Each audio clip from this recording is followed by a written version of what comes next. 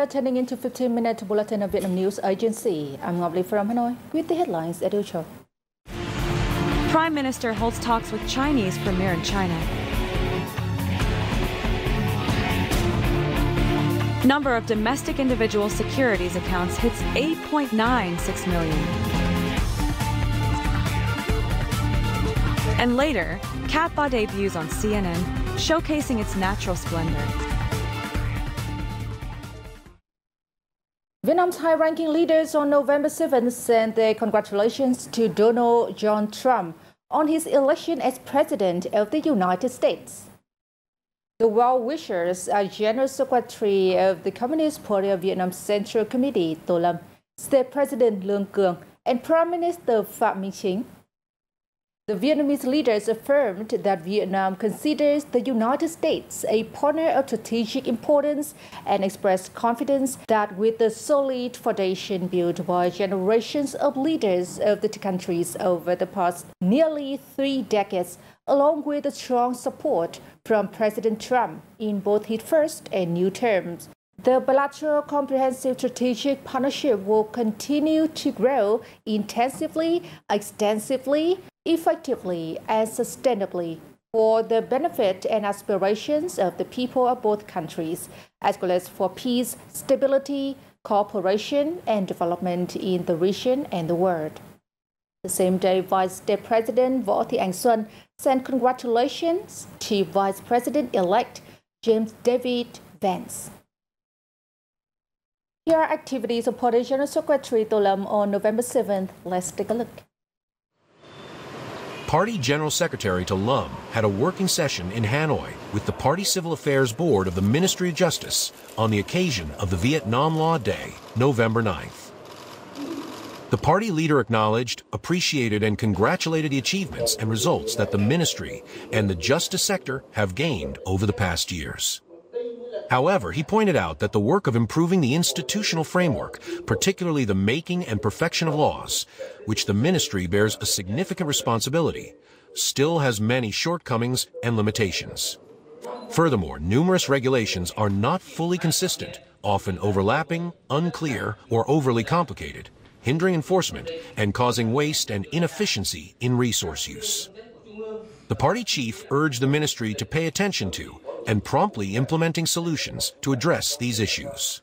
In order to confidently step into a new era, the reality demands that lawmaking be elevated to a new level, truly creating a powerful driving force for development, the leaders stressed.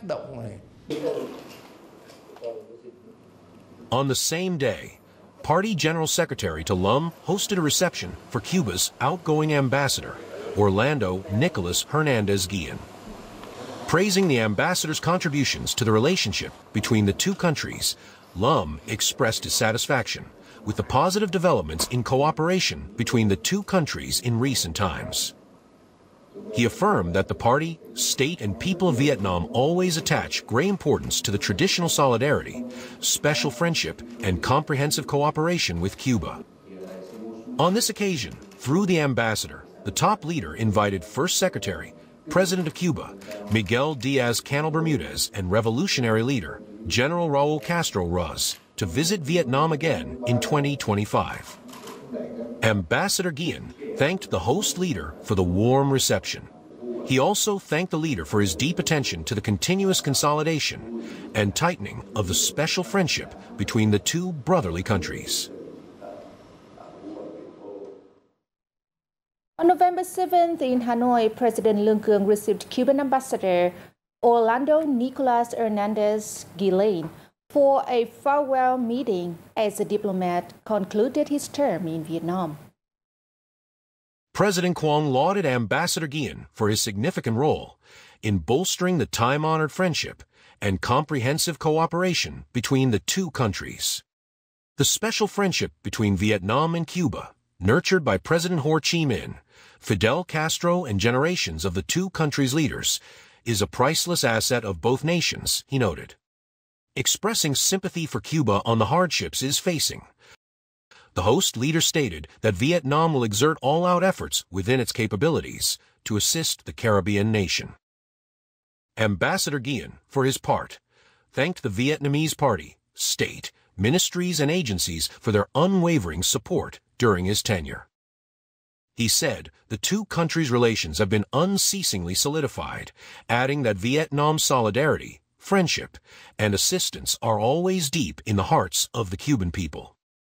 The diplomat also expressed optimism that the 65th anniversary of bilateral diplomatic ties next year will witness even more meaningful activities to further deepen their special fraternal relationship. Prime Minister Phạm Minh Chính is in Yunnan, China to attend regional summits and engage in bilateral activities. Here are details in our report.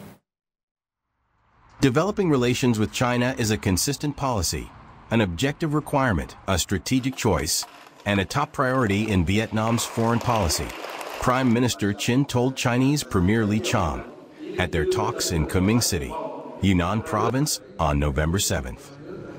Prime Minister Chin said, the two countries should continue to effectively implement common perceptions reached by their top leaders and maintain all-level meetings and exchanges to compare notes on the bilateral ties and issues of shared concern.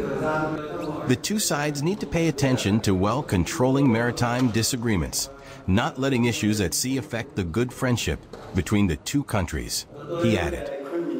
For his part, Premier Li highly valued the Vietnamese leaders' working visit to Yunnan Province and Chongqing City.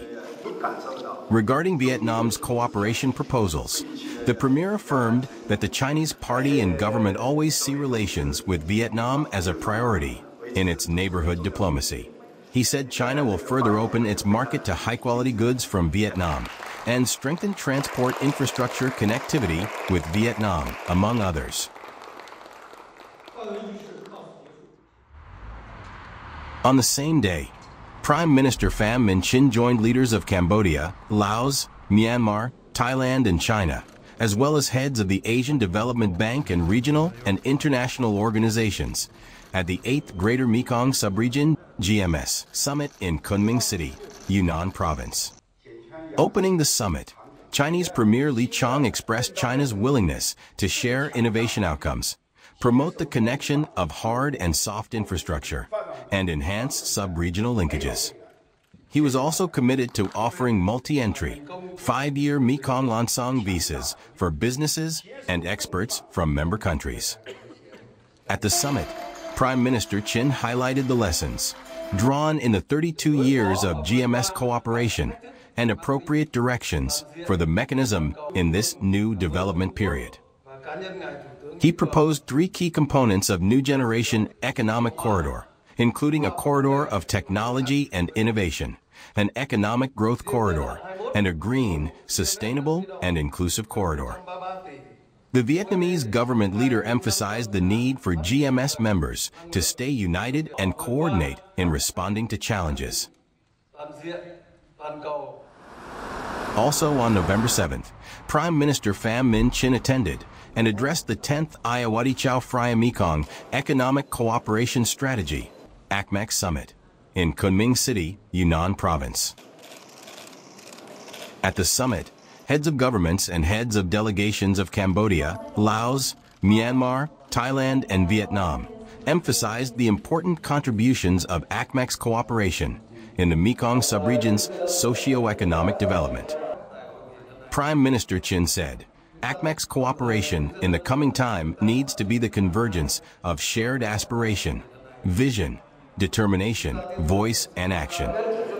With such a viewpoint, he proposed 6 contents for ACMEC's cooperation to make breakthroughs in the coming period. The assessments and proposals made by the Vietnamese Prime Minister were hailed by participants and reflected in the conference's documents.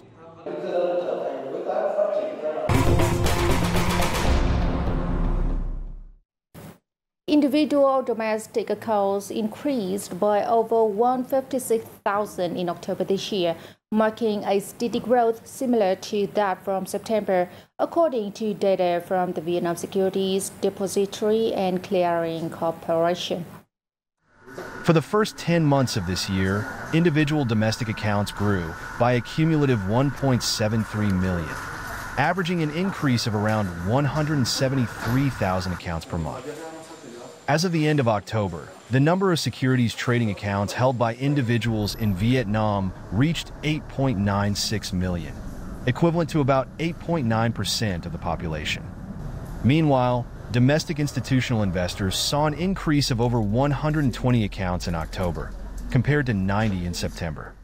For foreign investors, last month saw an increase of 230 accounts, higher than the 202 added in September. The total number of foreign investor accounts in Vietnam currently stands at 47,436, reflecting international investors' growing diversity and participation in the Vietnamese stock market. In total, nearly 156,920 new accounts were opened last month.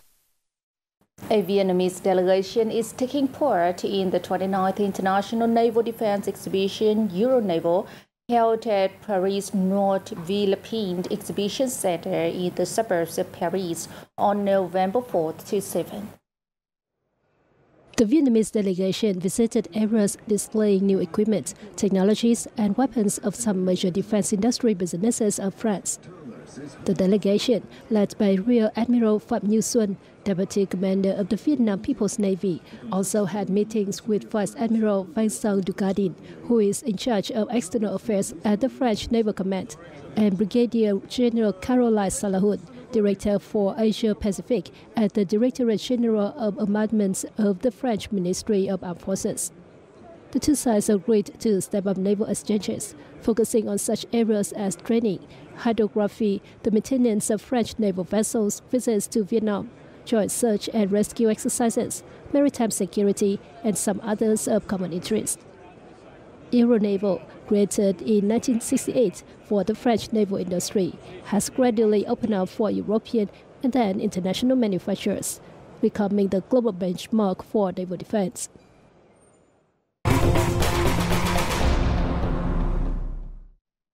From November 5th to December 2nd, 2024, a vibrant promotional video capturing the breathtaking beauty, unique charm, and global significance of Cat Ba Archipelago will air on CNN, one of America's leading television networks.